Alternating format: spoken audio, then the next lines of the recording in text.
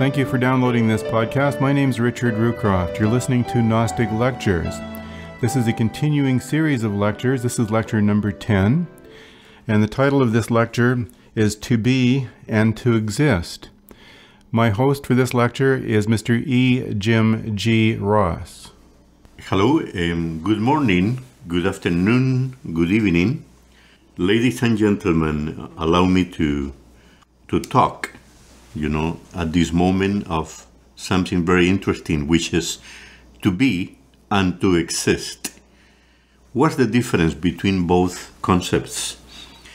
Many people, many philosophical currents of thought are convinced that they do mean the same, but in reality, according to Gnostic Anthropology, Gnostic philosophy and Gnostic psychology, we have a different perception of the meaning of to be and to exist. So, in a few words, learning to be is harder than to exist. Many people also are convinced that there is a way to learn to exist better than other people. And it is true, you see that nobody disagrees that it's better to have a good life than a life where you are going to be suffering. And this is why most of people know already that having a good profession, a decent lifestyle, making decent money, creating a family that will live in comfort and not suffering. And of course, a decent income, buying a beautiful house, enjoying life the best possible way.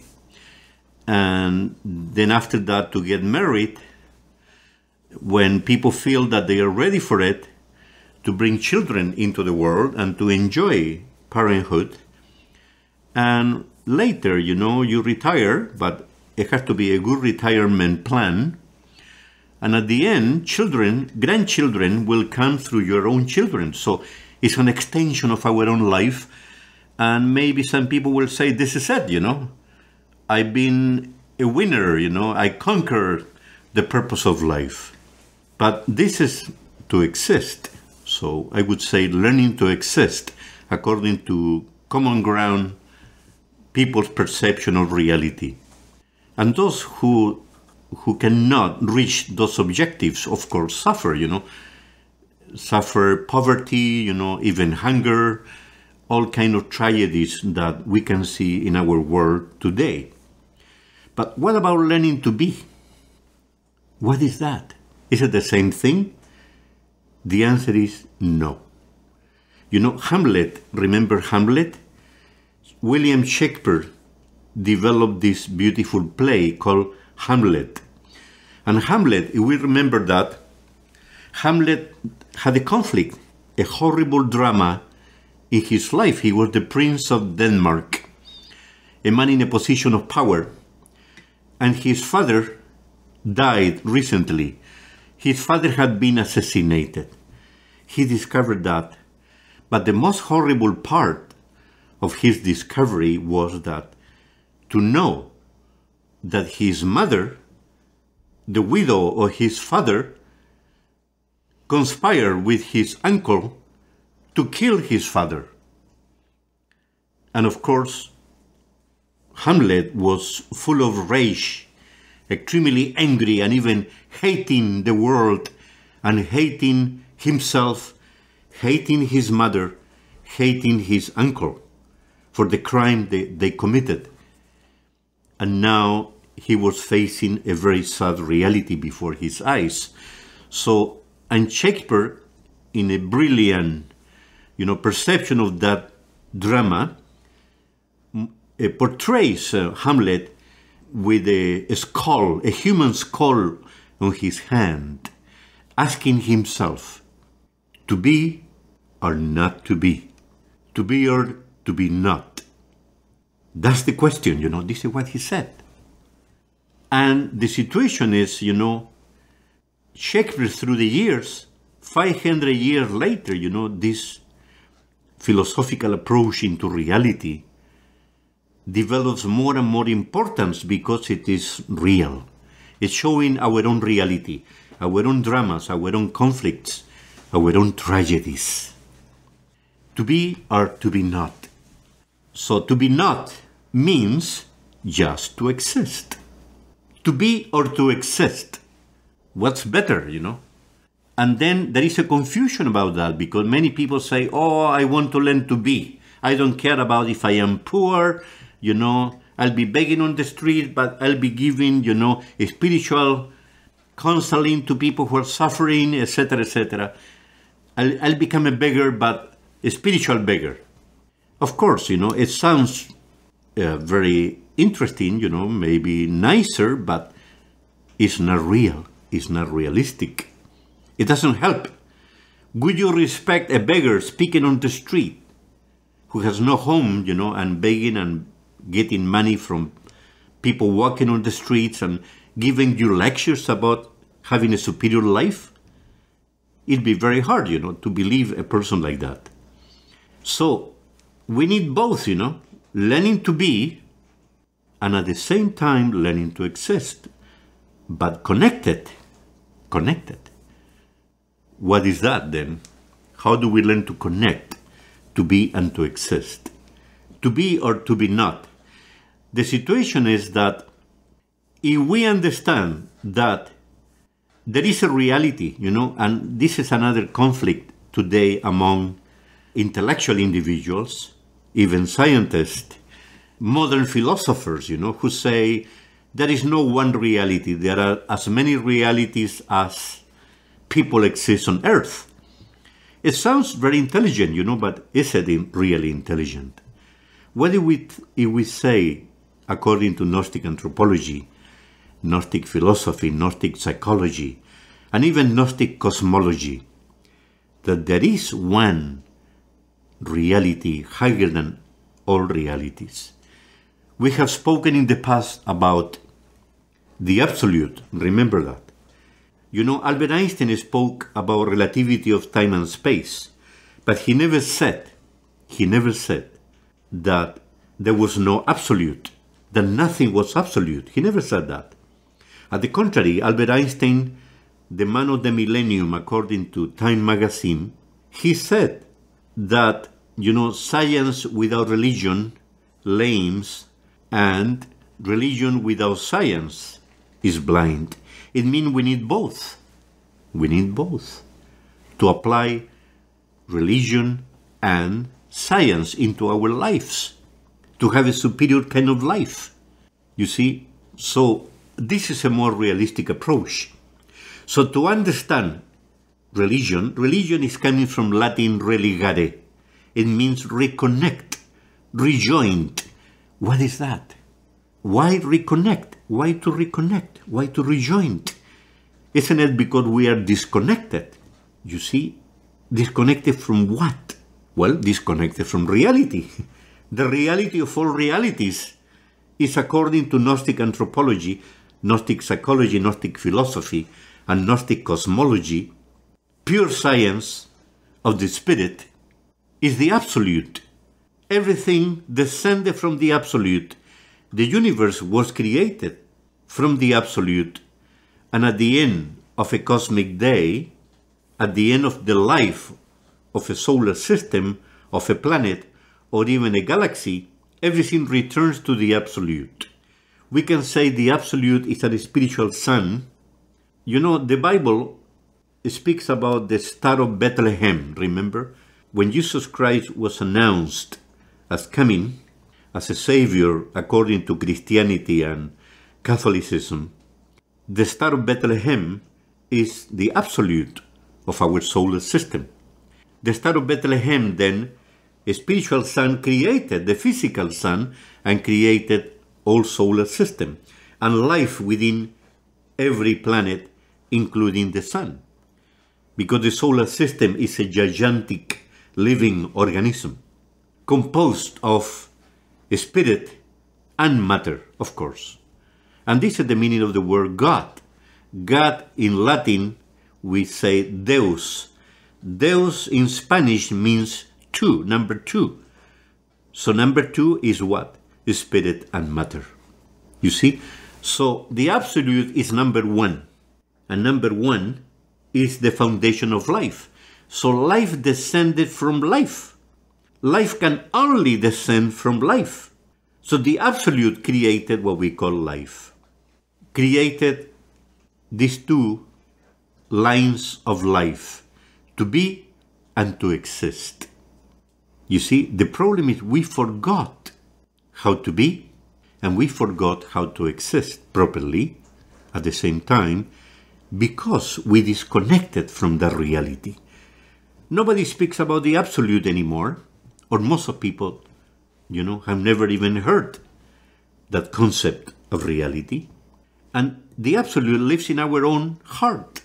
We are a little piece of the absolute. We are spiritual beings. We have a body. We have a soul. We have a mind. We have emotions. We have a sexual life. But we are not the body, the mind, and the rest. We are just spiritual beings. We could say immortal spiritual beings. But we forgot to remember who we really are. To be. We forgot how to be. 24 hours a day. This is why when we walk away from learning to be, we moved into existence. Just to exist. Learning to exist. And because we disconnected from our real being, we could say God within ourselves, the divinity, our real being, we enter into fear, because fear is the perception of the unknown. And this is why we develop the ego, the me. I don't care about the others. I'm here to survive, the survival instinct, which is animal psychology, of course. And that means because just to exist is an incomplete perception of reality, we make mistakes. And because of that, we create political systems that are also incomplete in their perception of reality. We suffer and we make others suffer because of our mistakes. You see the problem? Are we aware of that? Isn't it better to learn to be first, to be able to apply that conception of being into our existence? So in a few words, it's better to learn to be than just to learn to exist. Because when we really learn to be and we apply that psychology of being and we respect other beings, we'll be able to develop a superior kind of society, a true human society. The word human is coming from Homo sapiens. In Latin, it means the human with knowledge, the human who knows, Homo sapiens. What do we really know? Do we deserve to be called humans? With all respect, ladies and gentlemen, we don't. We don't. When we develop fear, because we walk away from the real reality of all realities, from learning to be, we enter into a fearful existence. Why do people jump into wars? Because of fear.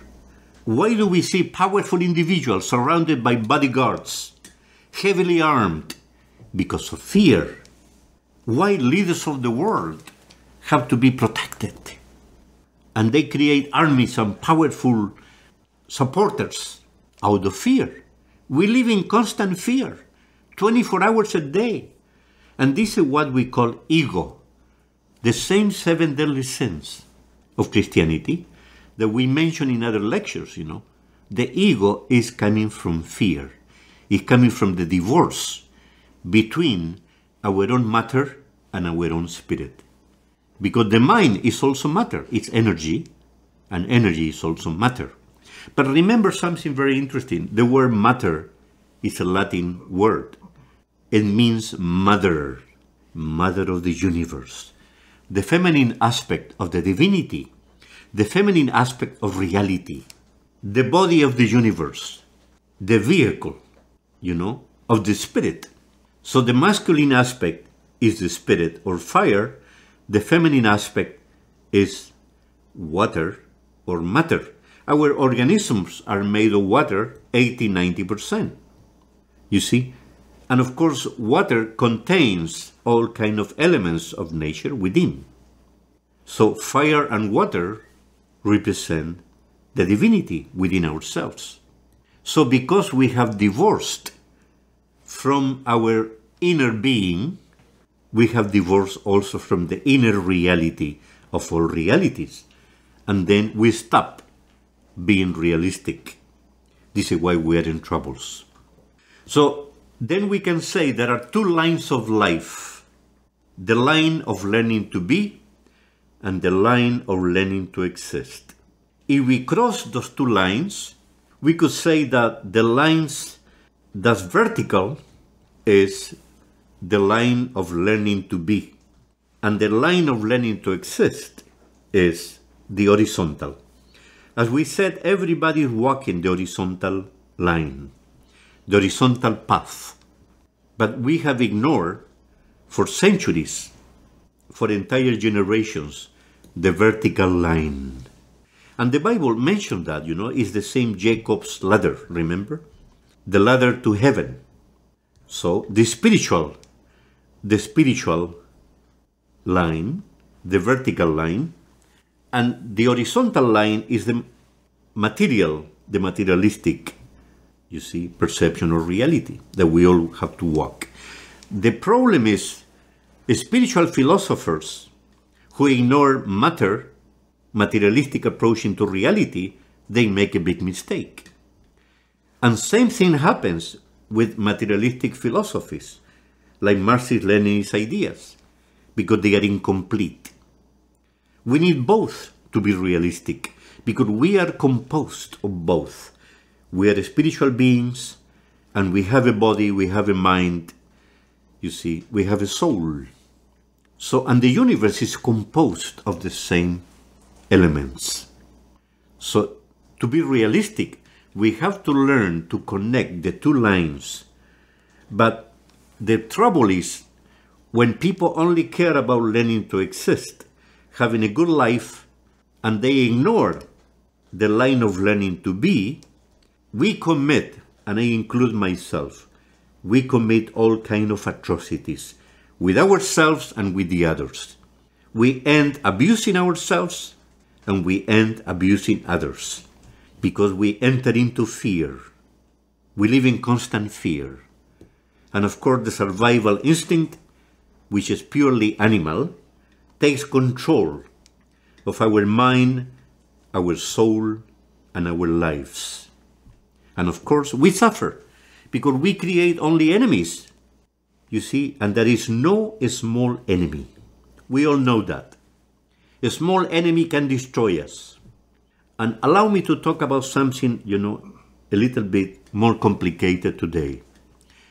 Just a few hours ago, there was a horrible earthquake and tsunami in Japan. A year ago, there was another powerful earthquake and tsunami in Chile. 8.8 in Chile, 8.9 in Japan.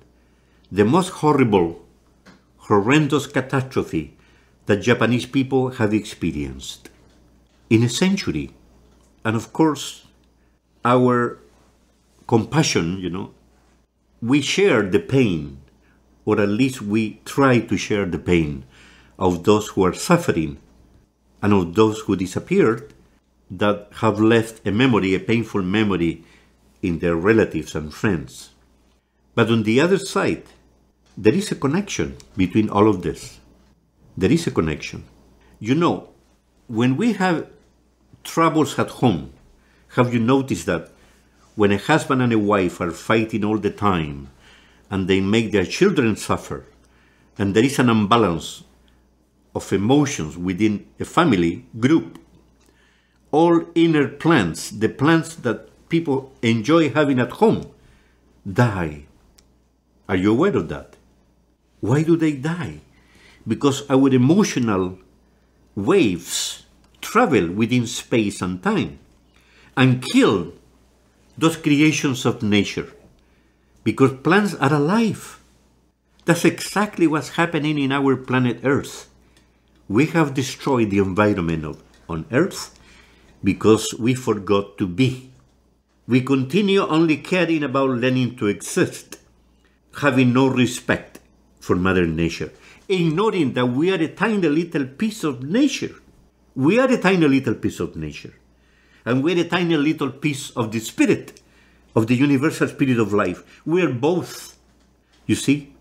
So the only way to have a successful life, to become true humans, real Homo sapiens, people who know, humans who are knowledgeable, intelligent individuals, intelligent human society that have learned to live in peace, is by learning to be and learning to exist simultaneously, but paying primordial importance to learning to be. Because this is what we are, learning to discover, rediscover who we really are. And when we do that, we learn to respect Mother Nature because we become aware that we're a tiny little piece of nature. Do you know what we have done to ourselves? Do you know what we have done to Mother Nature? We are supposed to be a friendly bacteria of this gigantic living organism called planet Earth. And instead of that, we became a virus. And of course, a living organism doesn't like viruses. This is what happened to our own organism. When we develop a virus, what do? We struggle to wipe out that virus from our bodies. Of course, this is the only way. And this is exactly what's happening to us today. Respectfully to all those who are suffering. I've been in Chile recently.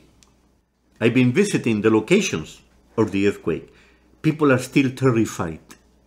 And the trouble is, most of people don't realize. People don't realize that we are living a wrong life. We don't realize that we have to learn to live because our institutions have become deviated from reality. And you know, all religions speak about love. Well, that's a moment of truth that we have to incorporate in our lives 24 hours a day. Learning to love means learning to be and learning to exist simultaneously, but never ignoring neither one of life, because both have to work together. The problem is if we create that cross, the vertical line of learning to be, and the horizontal line of learning to exist. You know, there we can measure. This is a perfect measurement of our reality, our inner reality. What's my level? What's my real level of being? What is it?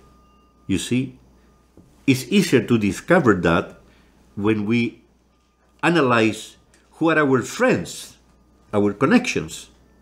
If we are alcoholic, you see, we enjoy going to bars and getting drunk frequently with our friends who do the same thing.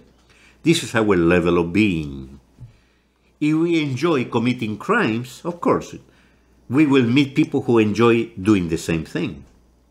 If people are unfaithful in their relationships, of course, we will meet people who are doing exactly the same thing. We are invited to an orgy, oh well, let's go for it, why not? Let's enjoy life, you know. And at the end, we get, you know, a venereal disease or even AIDS, and we are crying because we made a mistake. We forgot how to be. We only care about to exist. Existence. And of course, the time has come to remember William Shakespeare's brilliant, intelligent words through this character called Hamlet. To be or to be not, learning to be, or just learning to exist. That's the question, that's the big question. And also, matter or Mother Nature is also a manifestation of the universal spirit of life, descending from the Absolute. So, we should never think that God is only masculine. The divinity is masculine and feminine, both.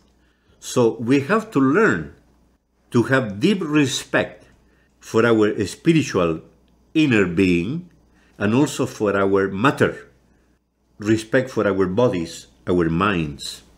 Are you familiar with Konstantin Stanislavski? He was a Russian genius that lived 100 years ago. In Moscow, he developed the theater of the fine arts. And because of political conflicts in his country, he moved to France and also traveled all over Europe, teaching his called Stanislavski method. His inspiration came from William Shakespeare. And before William Shakespeare, from the ancient Greek theater. Now, Konstantin Stanislavski, according to my perception, he was a Gnostic. He practiced a Gnostic philosophy. You know, when he was questioned about his way of life, what's your perception about life? How would you describe yourself in one sentence? The answer from Konstantin Stanislavski was, the Lord, it means God, the Lord gave me my talent, and Apollo, that Greek god, gave me my inspiration. So there, you know, we can understand better where his fountain of inspiration came from ancient Greeks. But also William Shakespeare, that lived only 500 years ago, and the ancient Greeks lived thousands of years ago, before the Roman Empire. So there we can see that William Shakespeare was also influenced by the ancient Greeks. What's the beauty about the ancient Greek theater? You know, theater for them, not only theater, all arts, not only dramatic arts, but all art, music, you know, painting, drawing, you know, etc.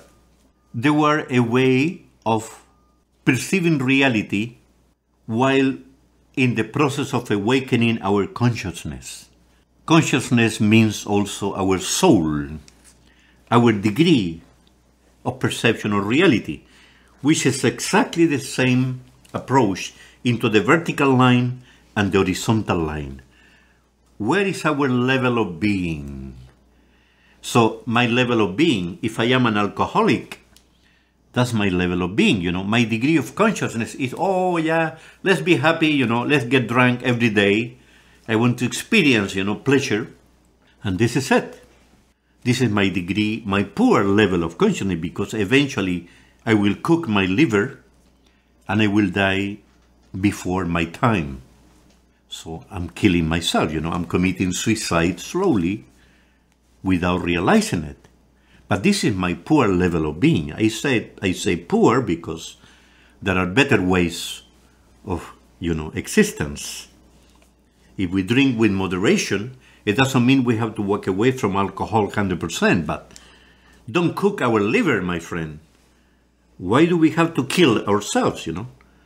You see the point? So essentially, awakening our consciousness means exactly that. Our level of being means that when Mother Teresa was helping the poor all over the world, and that woman sacrificed constantly her life to help others, portraying, you know, the power of love, but crystallized in that tiny little lady, because she had a very small frame, you know. That woman made a difference, not only connected with all women of the world, but also even nuns. You could see that there are not many nuns that live this kind of superior kind of life, you know. And this lady, she was healing people, not only physical, but also psychologically. And at the same time, she was taking the pain out of many people. But at the same time, she always seemed so relaxed, so peaceful, because she had learned to walk the vertical line. You see, she was in touch with her real being. She understood the purpose of life, that we cannot exist without learning to be first, because it's better to learn to be than just only to exist. What about many others, What about the founders of all religions? The founders of all religions, Jesus Christ, Moses, Buddha, Krishna, Hermes Trismegistus in ancient Egypt. All these superior individuals, they made a difference. Because not only they lived in accordance with learning to be, but they also were teaching others. This is why they had the power to create religions. They made history, even if many people don't agree with that, but we cannot deny their importance, how they have influenced the world, and how today they have proven that our way of life in our modern times has become so twisted. Not only we became very ill by only existing, but also we made our planet Earth very, very ill. So, coming back into Stanislavski, who learned from Shakespeare and before from the ancient Greeks, let me tell you what I learned, from Constantine Stanislavski, through him entering into, the knowledge of dramatic arts. The actors, the Greek theater, thousands of years ago, consisted in performing a play based on reality, the reality of the actors, the performers. For example, one of the actors was telling his own personal experiences. His wife had passed away, and he ended crying because he was confessing his mistakes to the audience, but simultaneously to the divinity that lived within himself and also within the universe, confessing to the Holy Spirit within and to Mother Nature, the feminine aspect of God, saying, God, my wife is gone and I miss her so much. And I never told her that I love her. Why didn't I do it? Why didn't I do it? Why was I so stupid, so ignorant, so cruel with her? And now she's gone. And the only thing I feel like doing is to cry like a child because I'm repentant. And of course the audience were listening, and the audience was also interrelating themselves with the confession of these performers, these actors. You see, other people were telling also their good things, describing their qualities, what they learned from reality. In a few words, how much they have learned to be, and others just how much they have learned to exist. You see the difference? And that ancient knowledge, because the ancient Greeks, they developed the concept of gnosis. Gnosis, knowing reality. From a scientific point of view, a philosophical point of view, an artistic point of view, and a mystical point of view. So then the act of performing a drama became a confession. Now, isn't it what we all do when we write a book, when we speak to other people? The only problem is, listen to this carefully, that we have learned to lie, because when you walk away from learning to be, we learn to exist in a twisted manner. Fear makes us to behave like monsters, me, without caring about the others. And of course, instead of telling the truth, instead of confessing my sins, what I do, I applaud my mistakes. I lie to myself, and I lie to the world. And of course, I lie to God. But can I lie to God just like this? Of course not. This is why, dear ladies and gentlemen, with all respect, we're suffering, and we make others suffer. We create earthquakes and tsunamis, even if it is a horrible way of trying to rediscover the cause of many causes. The ego has become the me, me, me, me, me. The 7 deadly sins have become a psychological illness. And we are all very ill, and we made our planet Earth very ill. So the only way out is learning to be. When we learn to be, we have to remember there are cosmic laws, divine laws. We have to act in accordance with the law. And the highest law of all laws is love. Learning to love. But if we have the ego within, how can we love? Love is giving without conditions. According to Jesus Christ, is being able to give even our lives for those we love. According to Samael Aun Weor, the founder of the School of Gnostic Anthropology, it's exactly what Jesus Christ did, given our last drop of blood for those we love. And when we eliminate the ego, the me, me, me, me, me, we really learn to love. Because love is wisdom. Only wise people have learned to love. Love is consciousness. It means we have a soul. Soul is the opposite of ego. Ego means subconscious, unconscious, infraconscious. Soul means consciousness. Awakening to the real reality, which is the absolute. And the absolute is the divinity itself. The absolute is wisdom, consciousness, and love. So, isn't it better to learn to be than just learning to exist while ignoring learning to be? Thank you for listening. Thank you very much. You have been listening to E. Jim G. Ross. This is lecture number 10, Gnostic Lectures. The website is rickyradio.com.